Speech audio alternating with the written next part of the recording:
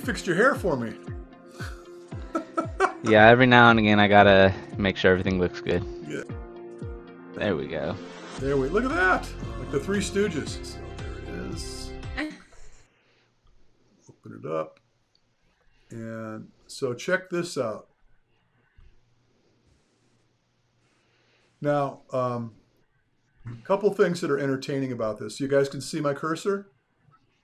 Yes? No?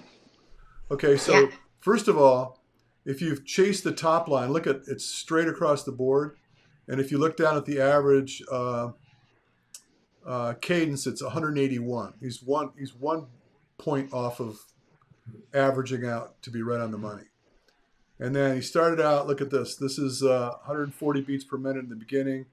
And he held that for, looks like about 7 minutes. And then he popped up, hit 162, got off of it, come back up, 165, got off of it, got up on it again, 170, got off of it, 166.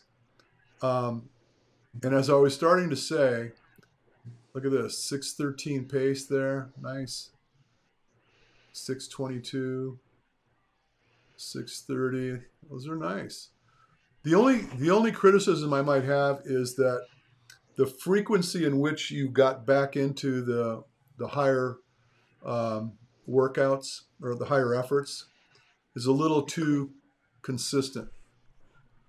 I'd like to see some deviation where you held a heart rate for a little bit longer, maybe not in the beginning, but later on, a little bit longer at the same, like for example, it seems like your sweet spot here,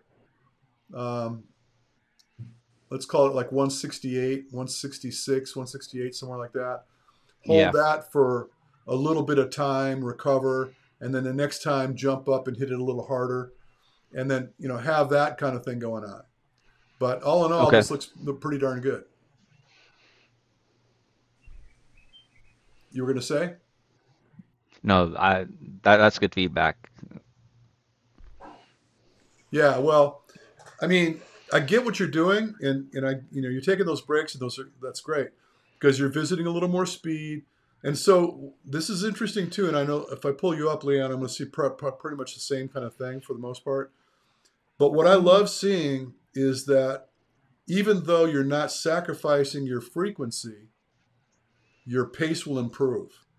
Your effort will improve, but you're not having to give up cadence.